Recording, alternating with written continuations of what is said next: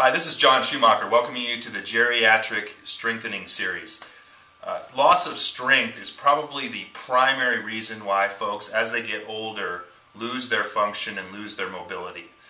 Between the ages of 60 and 80, you can lose as much as 15% per decade of your strength. Between the ages of 80 and 100, it can be as much as 30%. So it's critically important for folks, as they get older, to continue to strengthen their bodies.